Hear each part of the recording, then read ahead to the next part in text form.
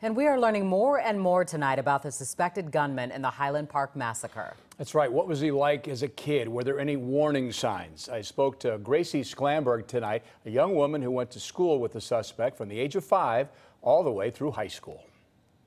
I have memories of him being really distant and cold if anybody did try to talk to him, showing up late for class, not listening to teachers. He had a dark mind and had been obsessed with guns and weaponry since I was really young, and would doodle weapons on his notebook. And that was something that a friend had brought to my attention the other day. That is a scary, maybe warning sign. And when you heard the news that it was him, sadly, it wasn't a shock that it was him.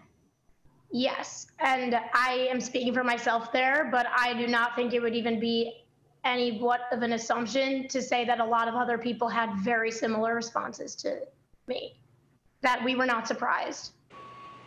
Sklamberg, who's a rising senior at the University of Michigan, said while it's important to learn about potential warning signs the suspected shooter may have shown, she hopes the main focus moving forward is on the victims and their families.